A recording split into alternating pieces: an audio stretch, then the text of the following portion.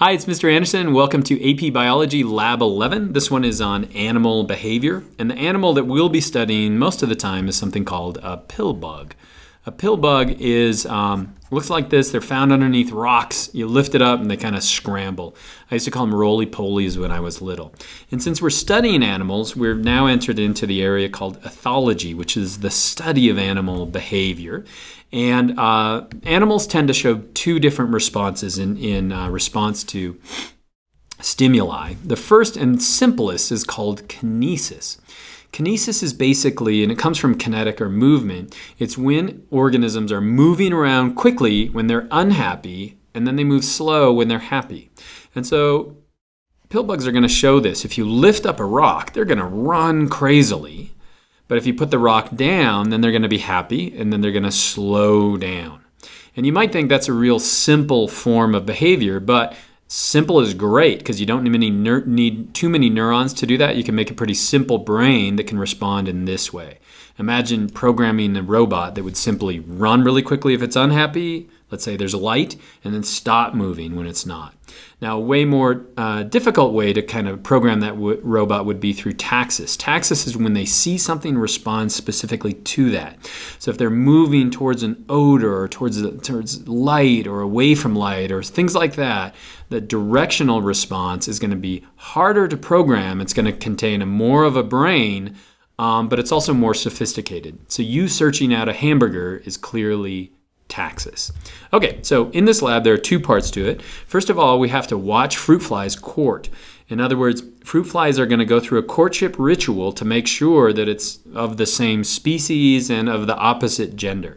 Now, humans undergo courtship as well. In this picture, it might be reciting poetry or singing a song or wearing the correct type of bonnet. But in fruit flies, it's going to be quite a bit different than that. There will be singing, there will be dancing, there will be licking, there will finally be copulating. But all of it is designed to set up behavior that ensures the safety and successful mating of both of the fruit flies. And so if you watch fruit flies for a while, you're going to be able to pick up, especially those that are courting, some of these specific types of courtship behaviors.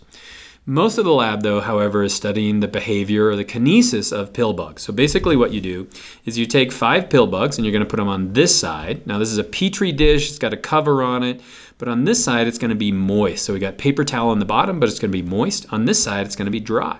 So we're going to put 5 over here, and then we're going to simply start the clock. And then we're going to watch them. So we watch them for maybe 10 minutes. Every 30 seconds we count the number on either side. And so let me tell you what would happen. Well, they don't like it where it's dry, so they're going to bounce over here, they're going to bounce over here, they're going to bounce over. These ones are going to be moving really, really quickly, and eventually they may make their way over to here. These ones are really happy, so they're going to go really slow. And so pretty soon, instead of having 5 on this side and 5 on this side, you might have 6 on this side and 4 on this side, or you might have 7 on this side or 3 on this side. And so basically what you can do is you can record how many are on either side at each of those time intervals. And so we can start to piece together if they're happy or not, or where they're happy or not. So here are some results from a video.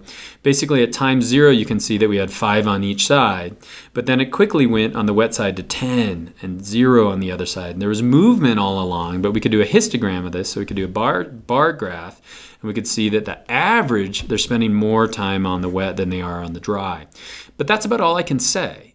In other words, if I don't do statistical analysis, if I don't do chi-squared analysis, then I can't tell much from that. And so basically, if you don't understand chi-square analysis, take a look at that video, because in that video I'm also going to show you the pill bugs moving, and you'll be able to calculate the chi-square value and show, are they really choosing the wet over the dry or not? And so that's animal behavior, and I hope that's helpful.